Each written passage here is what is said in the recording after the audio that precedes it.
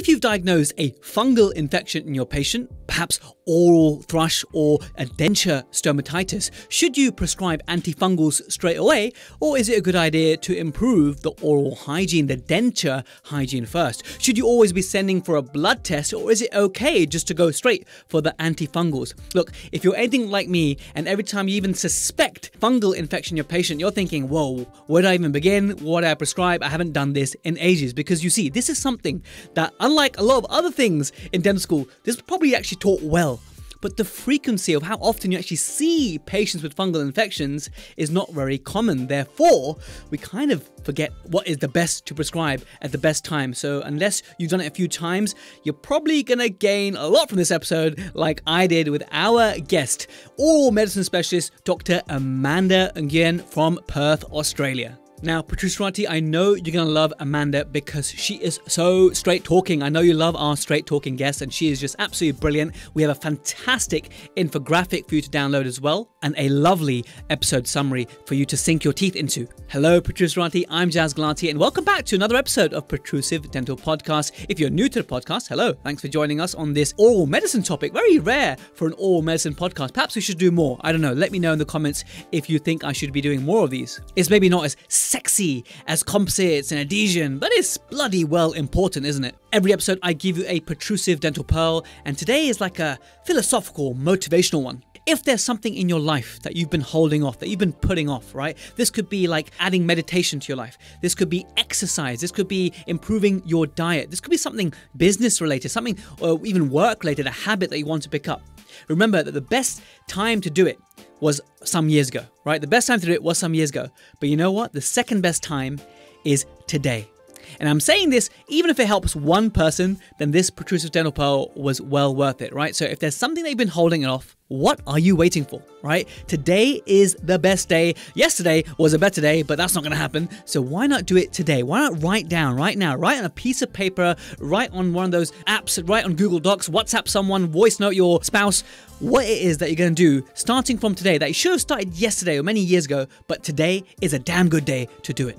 So you go ahead and do it, and if you want to message me on Instagram to let me know what that thing was, at Protrusive Dental, I'd like to hear. It'd be cool. Anyway, I'll catch you in the outro. Enjoy this episode. Now, there's a lot going on, right? You'll get lots of helpful advice about what to prescribe, the different conditions. So it's going to lend itself, like I said, very well to the notes and the infographic. And I'll let you know how to get your hands on those, but I'll catch you in the outro. Dr. Amanda Phoon Nguyen, welcome to the Protrusive Dental Podcast. How are you?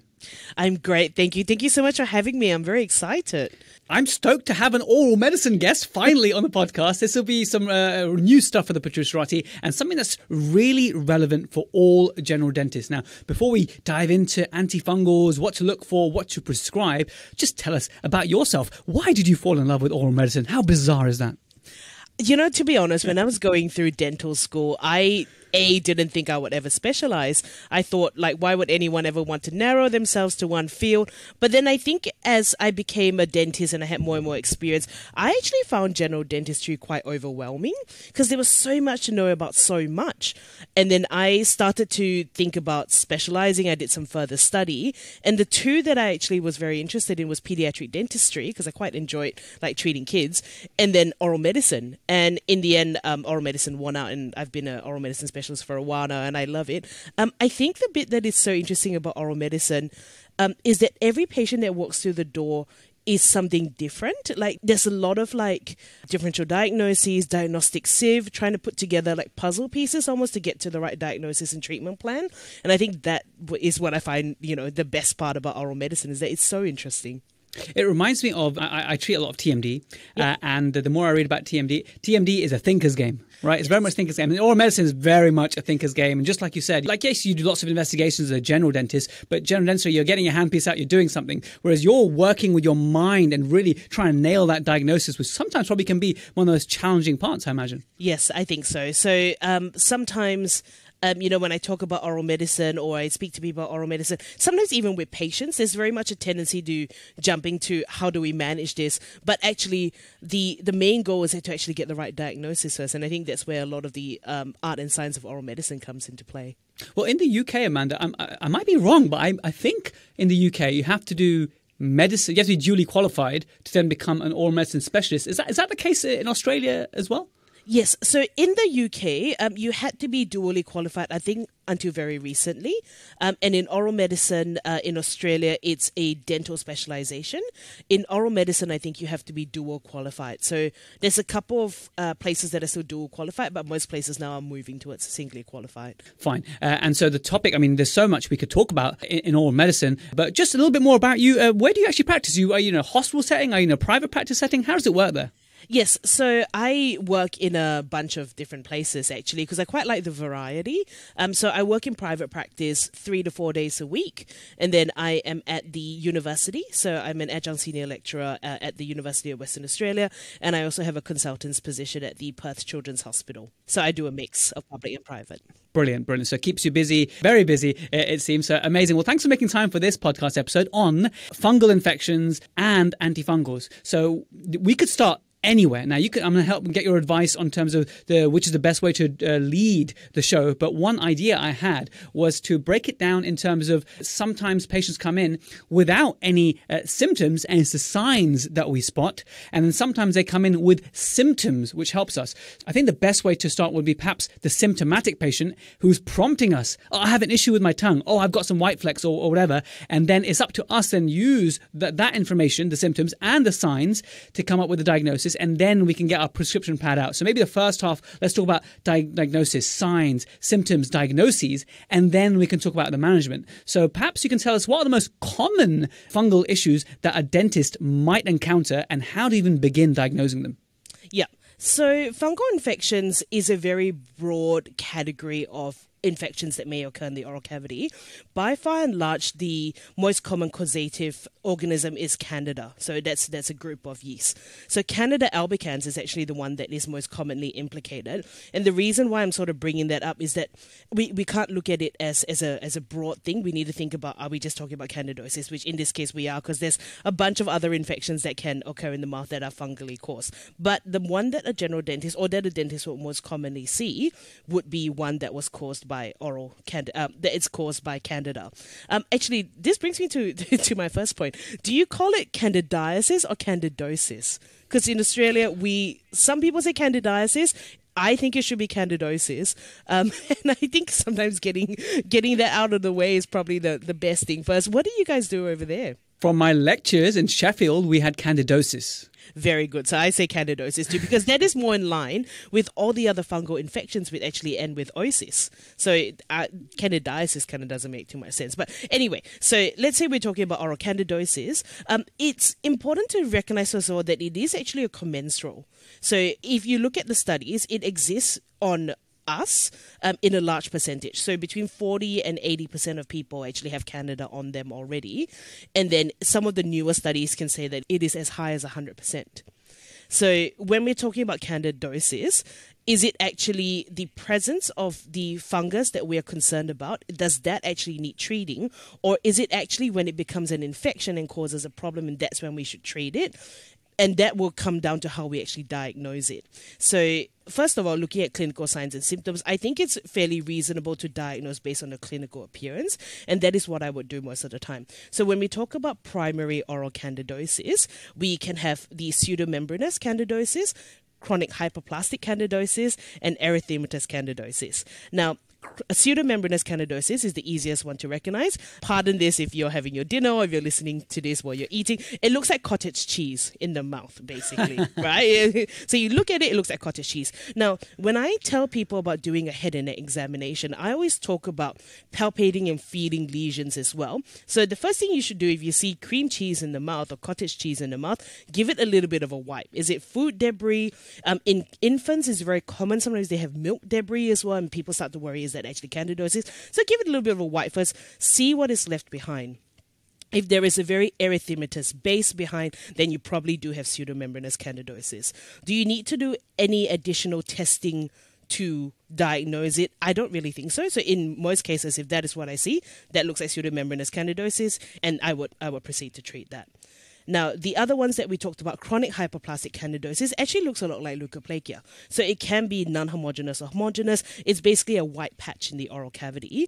Most common locations, buccal commissures, ventral tongue. Now, if you see a white patch that cannot be wiped away and you don't really know what it is, and you don't think that it is related to trauma, I think that should be further investigated. There are some studies out there that show that upon biopsy, chronic hyperplastic candidosis lesions have a higher degree of dysplasia and things like that. So I think those ones should be treated with suspicion, and you may want to consider maybe referring it to someone who could manage the patient long term if it does turn out to be dysplastic. Erythematous candidosis. So pseudomembranous, which is the cottage cheese one, and the chronic hyperplastic, they can both be wiped away. Is that correct? Yeah. No. So chronic hyperplastic cannot be wiped away, but pseudomembranous can. Yes. Okay. Yes. And then erythematous candidosis, which is the other one. You can get the acute or chronic forms of it. But the first thing that I do when I look in a patient's mouth is very red. Acute erythematous candidosis is actually usually painful, and actually is usually most associated with someone who has recently been on a broad spectrum antibiotic. So if they've been on antibiotic, their mouth is suddenly red and pretty painful, I would be happy to treat that as well as candidosis. So I think candidosis, there are a lot of different presentations, but if it's a fairly classical form and it fits, I think having a clinical diagnosis and then considering management, I think is adequate. Where we would do like further investigations like biopsies or swabs or things like that, I think the role... Or blood tests even? Or blood tests even, yeah. So I think the role for that comes... So blood test is more to see if there's an underlying systemic contributor. So we can talk about that when we come into management. But say if you see a patient with all of these clinical signs and symptoms and you think that it is oral candidosis, I think it is reasonable to go ahead and manage the patient, and we can talk about management. But sounds like the second one, the chronic hyperplastic, sounds like the advice here is because it is a patch that can't be rubbed away, that as a general dentist, perhaps you're correct to refer as a rule of thumb. Yeah, that's it. So because chronic hyperplastic candidosis, I would say that most people will not be able to differentiate it from a leukoplakia just by looking at it. So I think in this case, when I say you can go ahead and treat, I will be thinking more about the erythematous candidosis or the pseudomembranous candidosis, because like realistically, if you see a white patch on the side of the tongue, on the ventral surface of the tongue that doesn't wipe away, patient doesn't know how long it's been there, that's pretty much a referral, I think, in most Australian dental professional books. As a general dentist and restorative dentist, I treat patients with denture stomatitis, and that is often linked to fungal infections, Candida. Now, does that fall into either of those categories, or is that an entirely new category? Yes, that's an excellent question. So the three that we just talked about there, pseudomembranous, chronic hyperplastic, and erythematous candidosis, they are your primary oral candidosis. Now, you do have Candida-Associated lesions, which is a different category, and the reason why there is a different category of these, of which denture stomatitis fits into there, is that it is usually thought to be a polymicrobial infection. So not only related to Candida, or the evidence isn't strong that Candida is the only causative factor. So those ones would be your angular cheilitis, and we can talk about that because that's very common. A lot of people have that. Medium rhomboid glossitis, where you have a depapillated area in the dorsal surface of the tongue, looks a little bit like a diamond. And then you have something called linear gingival erythema, where you get basically a red band along the interdental papilla. Now, if you do see a patient with linear gingival erythema, not to say that it doesn't happen in people who don't have an underlying medical problem, but it's seen in a lot higher numbers in people who do have HIV. Yeah? And then the denture stomatitis. But that must be so difficult to diagnose, Amanda, because you might think that that's just gingivitis. Yes. So the hallmark feature of that actually is something that is not responsive to plaque management. So if you see a patient and you think that they've got gingivitis, you do plaque control, you do debridement, scale and cleans, you increase the oral hygiene, but it still remains. And I think that's when it's worthwhile considering referral either to an oral medicine or a periodontist. Okay, so if you're enjoying this episode and you know about the different conditions, and we're going to get into what to prescribe, and if you want it all nicely and neatly presented to you in an infographic so it's easy for you to know what to prescribe when and the different diagnoses, like a cheat sheet, right? An antifungal dentistry cheat sheet that you wish dental school had given to you or you wish was in a textbook somewhere, but don't worry, I got you covered. If you want this, you head over to protrusive.co.uk/antifungals. That's protrusive.co.uk/antifungals, and I will email it to you personally, right? So back to the episode. Got it. So in terms of you break it up, because now we're branching into two areas, let's finish up and wrap up the first part, the three primary diagnoses we make, and we talk about their management before we talk about the denture and the angular colitis, which I think I'd like to because it's just so common that we see it actually. Yes. So with all of the Candida presentations, if you suspect a fungal infection, and we've talked about how the most likely ones that you will probably suspect is the pseudomembranous and the erythematous candidosis, the general treatment will be with via an antifungal medication. And there are different types of antifungal medications that we can consider for patients. Equally as important as starting your patient on these medications is considering what other modifiable factors there are. Because we've talked about how Candida is something that is present in a large percentage of patients. There is something that has changed. So something in the environment that has changed, or something in the host factor that has changed, that has caused the Candida to become more active and more invasive and basically start to cause a problem. So classic things would be, have they recently started a new medication? Have they recently got a denture? Have they recently changed their diet? If they do have things like diabetes and stuff like that, it's always worthwhile, I think, to ask the patient, how, because we see lots of patients with diabetes. How well controlled is it? When did you last check? Are they checking themselves at home? Did their doctors check it? How their denture hygiene is as well. I mean, it's not uncommon that I have patients come to see me with these types of Candida infections, but they are not aware of denture hygiene, or they have been told, but they just don't listen to it. So reinforcing all of that's important. If they have anemia, that's a pretty common one as well. So that's where the blood test would come in. So if I see a patient and they have a history of, anemia or anything like that, or if sometimes they're female or they've been a bit run down, I would generally do a general blood screen. So I would do a full blood count, I would do vitamin B12, folate, and iron studies, because these are the things that sometimes that are used for mucosal healing. So if there's any sort of deficiency in them, there's a defect in the mucosa, and that's how Candida can sometimes be a little bit more active as well. We don't see this as much as anymore, but back to dental school days, up to the people who are listening, you might remember hearing about red beefy tongue, where the tongue looks very red and very smooth and things like that. So if you see any of those sort of signs, I think it's a good idea to investigate what's underlying it. What about dry mouth, xerostomia? Is that a cause as well? Definitely, yeah. So that would be one of the things that can alter is a host factor that has altered. So I think paying attention to all of these factors is quite important as well. Steroid puffers as well. If you do have patients that are using steroid asthma puffers, reminding them that they should rinse their mouth out after using it is also important, because sometimes they sort of were told by their dentist, or they read it on the packet, but then they forgot all about it, and they're wondering why they're getting this, this Candida infection in their mouth. So I think spending a little bit of time seeing if the patient's systemically well, if anything has changed, oral appliance wise, checking their saliva, checking the control of their systemic conditions, I think it's basically really important, because in the past Candida used to be called the diseased of the diseased. That's actually what they used to call it. So that's like the hallmark sign, like you've got to check out if anything else is going on, if they are immunocompromised, if they're on long-term corticosteroids. That's another one as well. See if maybe that is something that they are doing, if they recently had antibiotics. This is where, you mentioned the antibiotics, and you're quite right, and that's a common one, but this what becomes difficult for the general dentist, and one of the reasons I got you on is that, you're a general dentist, busy list, and suddenly you have to switch on your oral medicine hat on and become this investigator, quite rightly so.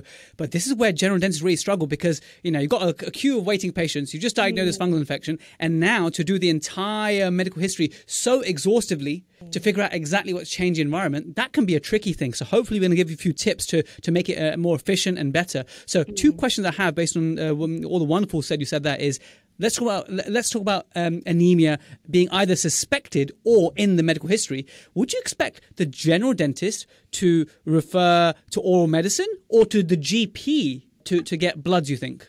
That is an excellent question. And, to be honest, I don't really know the answer.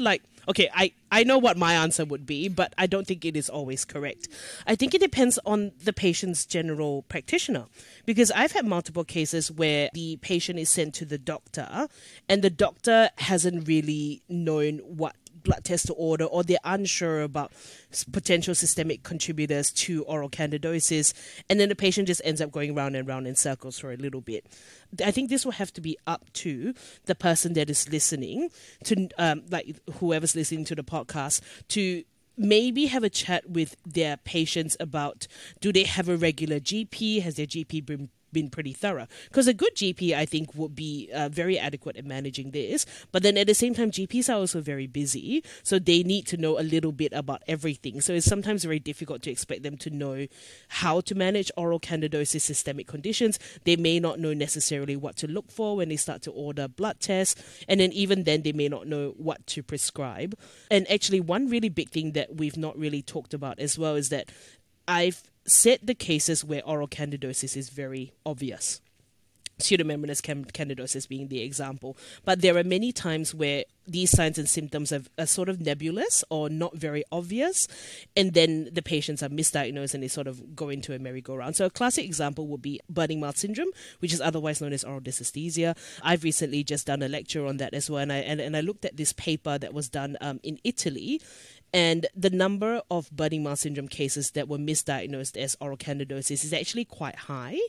So, would you necessarily expect a patient's GP to be able to know the differential diagnoses of oral burning or potential, oral infections? I think that is really difficult as well, because, GPs are very busy, so they may not know.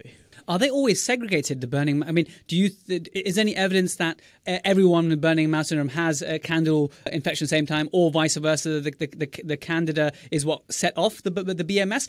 Is there anything linked, or are they very much different entities? Yeah, so there have been a couple of studies that looked at candidal carriage in people who do have burning mouth syndrome. But unfortunately, I don't think we can put much stock into that because candidal carriage is something that we know doesn't necessarily mean infection. So I think it's probably easier to think of it as being separate because burning mouth syndrome is meant to be a diagnosis of exclusion where we've ruled everything out. Then we diagnose the patient with burning mouth syndrome. So if they do have signs of oral candidal infection, then we would diagnose them as having an oral candidal infection first and then see how they respond to management. And if we're sure that there's no longer any other infection or any other problem and we think it's burning mouth, it's a diagnosis of exclusion essentially. So I think it's easier to think of it separately. Okay. Well, the second question I was going to ask then is, let's say we've looked for the signs and we've either diagnosed the cottage cheese appearance or the chronic hyperplastic when we get a referral out to get it investigated because of the risk of dysplasia, or we've got the erythematous one, and we from this podcast we're thinking, okay, I think I've diagnosed a fungal infection. Now, something has, as you said quite beautifully, something has changed in the host, and we're going to discuss and have a chat with the patient, look at their medical history, take a close look. What is the recommended pathway? Is there a school of thought that actually we shouldn't pick up the referral pad? How about we listen to the patient, figure out what's changed, and try and see if possible, if within our powers, we reverse that? Or should we also we should prescribe antifungals and investigate what's changed? So what I'm trying to say is a hands-off approach, no prescription, but let's just drink more water, stay more hydrated, figure out what's causing the xerostomia, speak to your GP about changing that medicine, clean your denture better, and not giving the antifungals. Is there a place for that?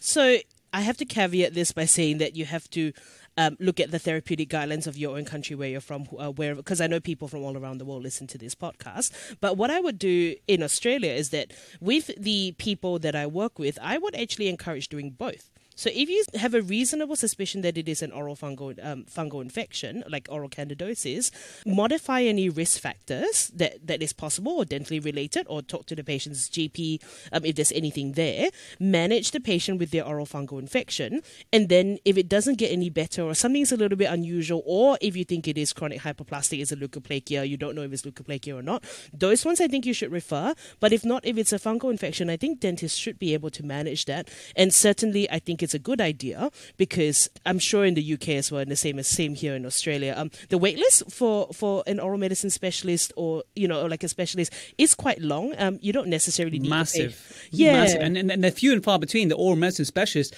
only work in certain tertiary centres, if you like. So usually the only option we have is to refer to Max Fax, which is similar but not the same. Yeah, no, I agree. So I think general dentists or dental professionals are well within their capability to manage this. And then if it's recalcitrant or anything's a little bit unusual, then I think that is worth a referral. Okay, brilliant. Well, let's talk about the medicines, I guess, the management as a general dentist that is accepted before we then talk about the angular colitis and median rhomboid glossitis. Yeah, so please tell us.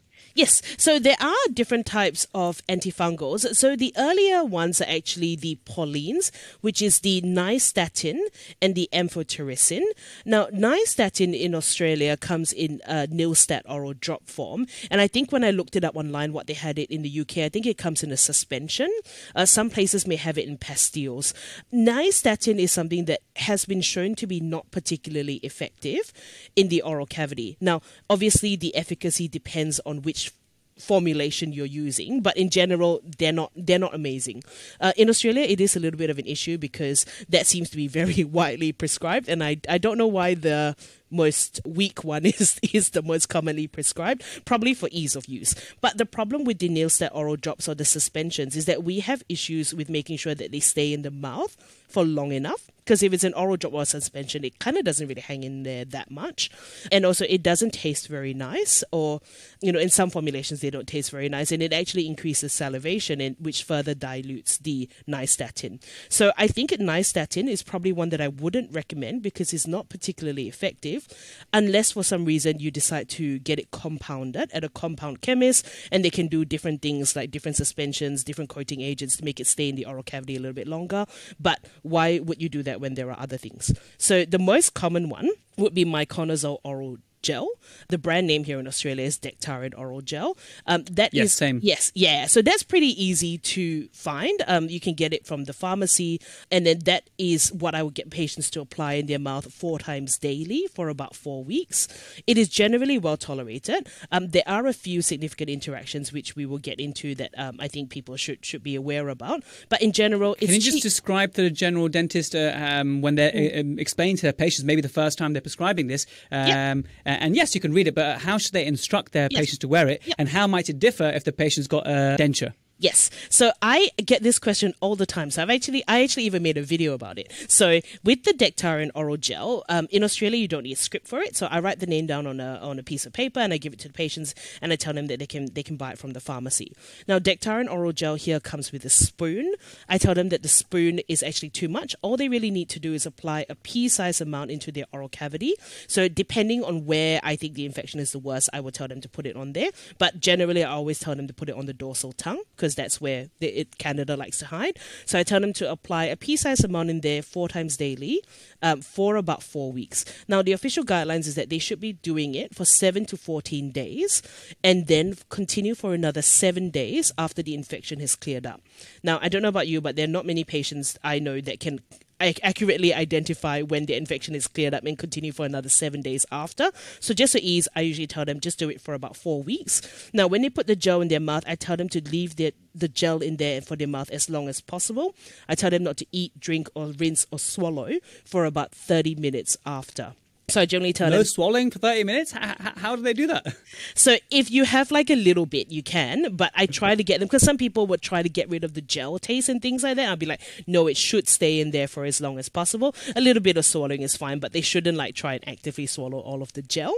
So I explain it to them. Should they keep their tongue out? Like, should they try and stick their tongue out and leave it there, or just, close their mouth? Okay. Yeah, so what I tell them to do is that, when you wake up in the morning, have your breakfast, brush your teeth, or whatever order you want to do that in, put a pea-sized amount in your mouth, rub it around your oral cavity, and then just go about your day. Don't worry about rinsing it out. Leave it alone for about 30 minutes and you should be fine. Now, sometimes you may have patients who do struggle with doing it 4 times a day, but I sort of explain to them that Candida is pretty good at hiding. You need to keep using it long enough. You need to apply it often enough for it to actually work, and most patients are fairly compliant. Now, if they do have a denture, I tell them to put it to the fitting surface of the denture, as well as a little bit on their tongue, and then at night when they sleep, because we've talked to them about denture hygiene already, they take it out at night so they can just apply it directly into the oral cavity. So that's typically how. So just before you sleep is a good time to also apply it. Maybe that 4th time should be just before they sleep? Mm-hmm. Yep. So dinner, brush your teeth, apply. You can go to bed if you want. Mm-hmm. And are there any studies looking at the efficacy of Daktarin? I mean, how effective is it in terms of as a medicine? Yep. So Daktarin oral gel is actually pretty good. So there are other ones that we can talk about, which will include the fluconazole mouthwashes and the amphotericin B lozenges. Those ones are actually better for adults, but fluconazole mouthwashes in Australia has to be compounded. So that's quite a bit of an expense to get a compounded fluconazole mouthwash. The amphotericin B is great. However, so amphotericin B is a lozenge. So amphotericin B is called Fungilin 10 milligrams, and it comes in a little pastil that the patients suck on, and they do that again 4 times a day. I usually tell them to do it for about 4 weeks. It can leave a bit of a yellow stain on the teeth, but that's temporary, that will come out. Amphotericin B is my choice if cost is not an issue, because it's only covered partially here by the government. So in terms of cost, I generally will go Daktarin orange gel unless there's a reason for them to go to amphotericin B. The other thing as well, which sometimes patients don't, like, it's obvious to us, but not really to the patient, they don't take their denture out when they're sucking the Fungilin lozenge. So you have to make sure that they are happy to actually have their denture out when they're sucking it, because the lozenge takes about 30 minutes to dissolve. So we all have our, those patients who won't sleep without their dentures. Their partners have never seen them without their dentures. Sometimes it's a bit of a big ask to get them to take it out so often during the day. So in those cases, I'll just do Daktarin oral gel because they will be a little bit more compliant for it. In infants, though, in studies, the miconazole oral gel is actually shown to be the most effective. Mm-hmm. Is that a concern? We say that Candida is a disease of the disease, and a child having it and diagnosing it, is that a reason for referral to a GP to get investigated for a child? I mean, I'm thinking like leukemia, I'm thinking things like that. Or is it a common thing that it's not worth worrying about too much? I think it's worthwhile to treat first and see how they respond. If it's recurrent or coming very frequently, then definitely investigation is needed. But they used to call it the disease of the diseased, but we know that it happens in higher numbers in the very young and the very old as well. So I think if it's just a once-off or not happening too often, I don't think it's too bad. But if it keeps coming back, then it needs to be investigated. Okay. Any other medicines that you think are worth mentioning for GDPs? Like the fluconazole, you said is a mouthwash, right? But it has to be compounded. You mentioned that one already, so it's a bit trickier. Are those all in terms of GDPs needing to know? You can do fluconazole capsules. So you can give them 50 milligrams of fluconazole that they can swallow, and they can do that for up to a week.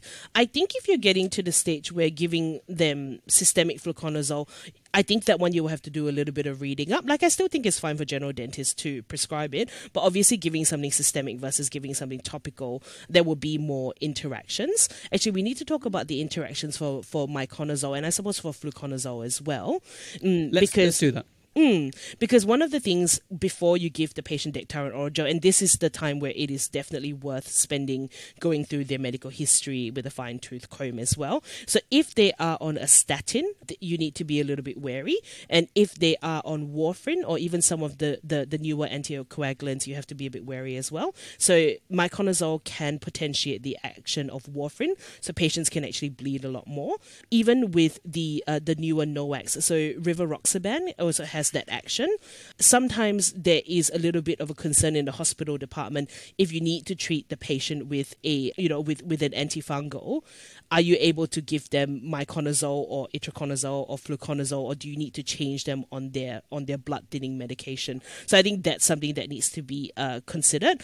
Not to say that if I have a patient with warfarin, I will never put them on Daktarin, but I think that's something that should be done at specialist level. So warfarin, I think, as a general dentist, I think as a rule of thumb, as a general dentist, anything that ends in azole, if they're at risk of bleeding or on that kind of medication that makes them bleed more, or as you said, they're on a statin, is it a rule of thumb, say, avoid miconazole, avoid fluconazole? Yeah.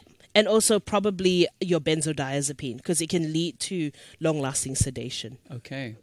So those are probably the ones that I will avoid if the patient is if you want to put them on fluconazole or miconazole or the azoles, basically. And so maybe go for the nystatin suspension in that case? I would probably go for the amphotericin B lozenges first, because I think that they are still they are more effective. One of the big issues with Nilstat oral drops, if that's the formulation that's available to you, that there were a couple of studies done, and it's about 50% sugar.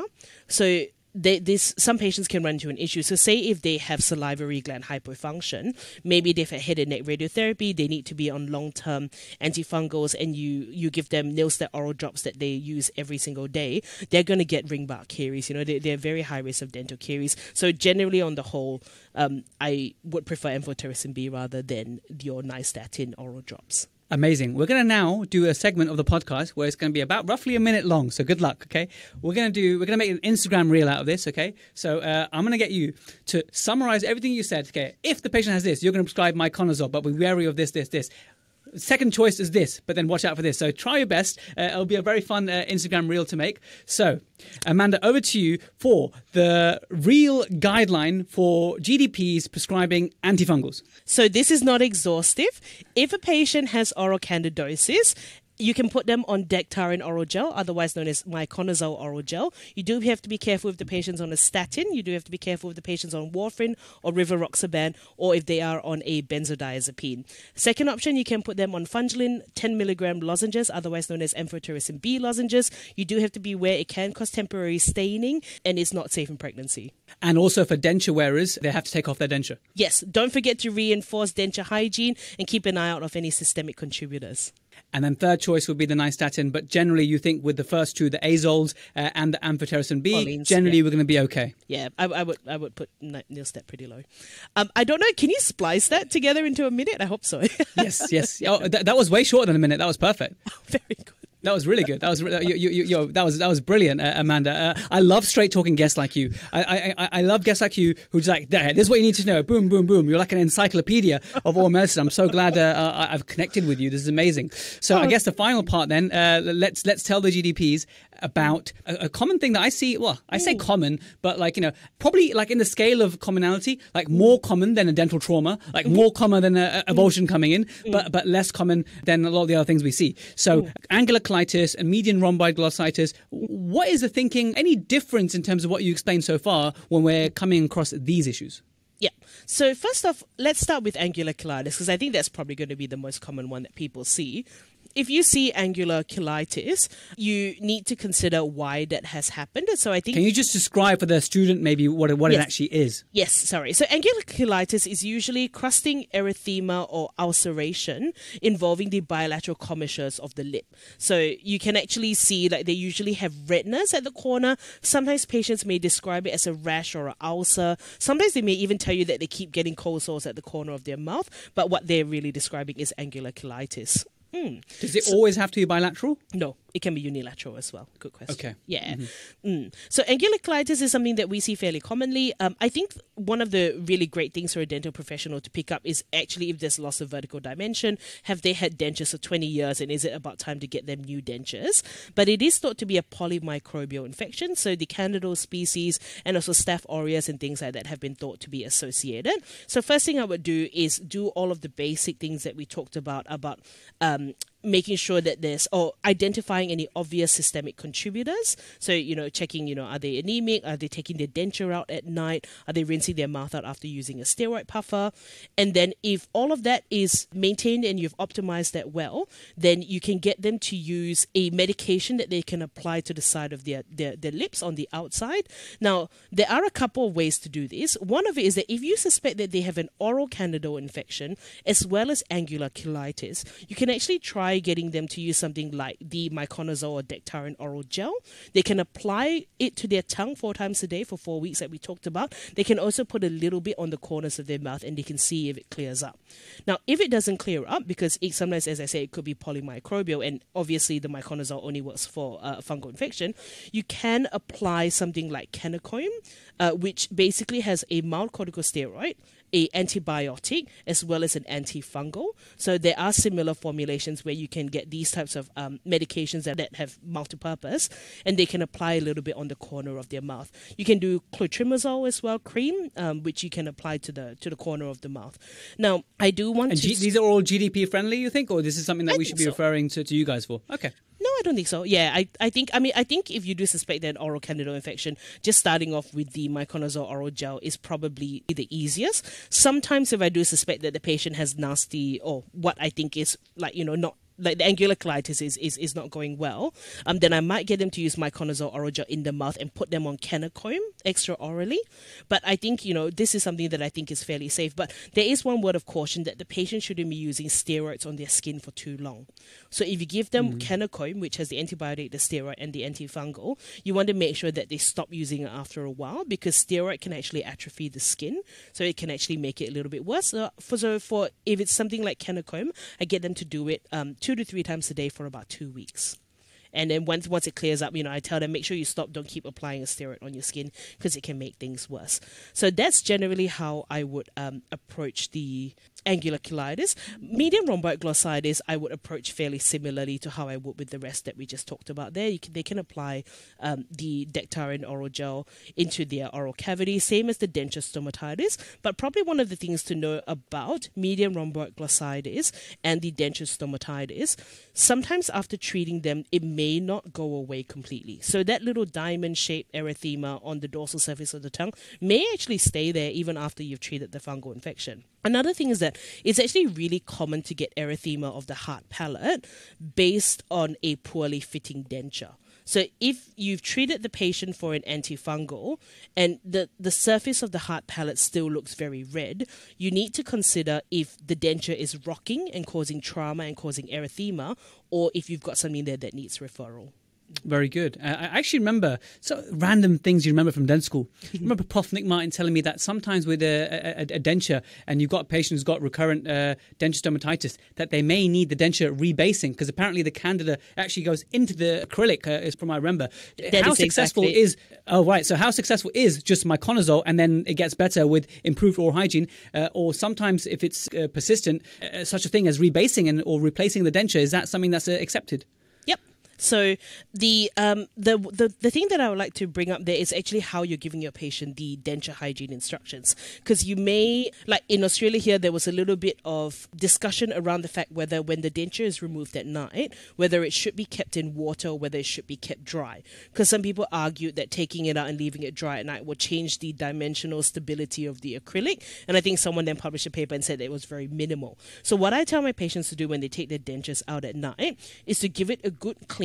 Not to use toothpaste because it scratches the acrylic and gives more areas for the Candida to colonize, but to use something like dish soap and a very soft brush, give it a really good clean, rinse it, leave it dry overnight. Now, in most cases, by leaving it dry overnight, you should be able to reduce colonization of the Candida by that. And then also, don't forget, you're also applying like the miconazole oral gel directly onto the denture itself. Now, in some cases, if the patient is due for a new denture, it's poorly fitting, it's not up to par, then I think replacing the denture or relining the denture if it rocks or if it doesn't fit well, I think is perfectly justifiable. Amazing. Wow. We're so a 40-minute mark and you've literally blasted antifungals and all those things. I'm so happy. I think everyone's going to love this. I think the Protrusive chopping onions right now are going to feel much more confident now about diagnosing and managing fungal infections of the oral cavity. Is there anything else that you think we need to noteworthy for the general dentists who are tuning in either on YouTube or the app or listening in on Spotify? No, I think we've covered oral candida quite well. I mean, there are some things that are out there right now about emerging resistance of bacteria and funguses to the medications that we do use. So if something feels a little bit funny, if it's not going well, or if it doesn't heal right, or it keeps recurring, then I think that's definitely a good thing to consider referring. I think this is also dependent on your where you are, but I think getting to know your local oral medicine specialist is actually a good idea as well, because I think it's very common, and I certainly felt it when I was a dentist as well. You don't know whether these cases need referral or not. So if you are friendly with your local specialist, you can open up the doors to conversation. You can ask them, hey, I've got this patient, do you need to see them? And I think in most cases, if it's something that we feel that is completely fine for a dentist to manage, we will talk you through it. So I think dentistry is all about community, so make connections and get to know your local specialist too. Yeah, there's a shortage of I don't know. I feel there's a sort of shortage. They're few and far between. So it's good to find these guys and be able to lean on them for advice and guidance. And I think you have provided so much advice and guidance in just a clear manner. So thank you so much. Where can we learn more from you? What are your channels to follow you on and to absorb all this wonderful, helpful content that you're generating so we can help our patients? That's ultimately that's what it's about. How can we serve our patients in a predictable manner? How can we learn more from you, Amanda? Oh, thank you very much. So I do have an Instagram page that's called Oral Medicine, Oral Pathology. And then on Facebook, it's a spoonful of oral medicine. So I'm the same as you. I do love, talking and educating. So I do put up a few posts on things that I think people will, or hopefully people will find helpful. I can vouch for it. When I saw your page, I was like, yes, this is what I want. Come on, Protrusive, to talk about all these things oral medicine. So, I mean, thank you so much. I will have to invite you back because I loved it so much. It was so direct. One of my team often work together and we make these infographics and stuff. So I'll be able to send it to you for you to get your seal of approval so you can share it with everyone. It'll be a nice summary for everyone because there's a lot to grasp. But if you can make it into an infographic, which you will, it'll be really nice for them to follow. And that'll be yours because that's your work basically and your delivery of the content. And I look forward to making that real and sharing it as well. So, Amanda, thank you so much for giving up your time today. I really appreciate it. Oh, not a problem. Thank you for having me. I had a really good time. Well, there we have it, guys. Straight Talking Amanda did a fantastic job at breaking down. I think that's it, right? We've absolutely smashed antifungals. You know what to prescribe now. And you'll have the infographic, which you'll download, of course. And if you're a Protrusive Premium member, you don't need to download anything. You don't need to sign up for anything. You just head over to the app, the Protrusive Vault section, where you'll find hundreds of PDFs and goodies. And of course, you've got a premium monthly content, which I'm adding to, and we're loving it. And of course, now that OBAB, my occlusion course, is published, and I'm not having to dedicate my entire life to that occlusion project, I can feed the app a lot more now. So thanks so much for sticking with me, but the best is yet to come. And thank you for listening all the way to the end. I'll catch you in the next episode.